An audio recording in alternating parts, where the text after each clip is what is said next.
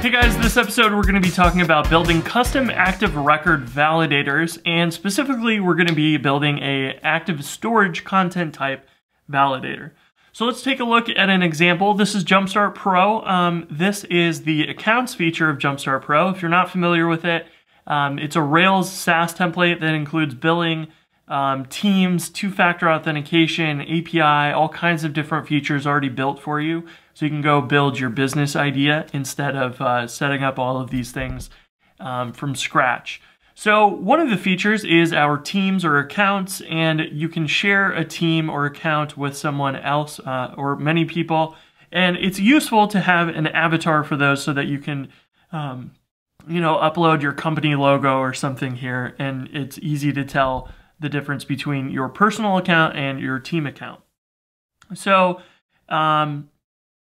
if we upload a regular JPEG, it works and it uploads that image and resizes it and everything just fine.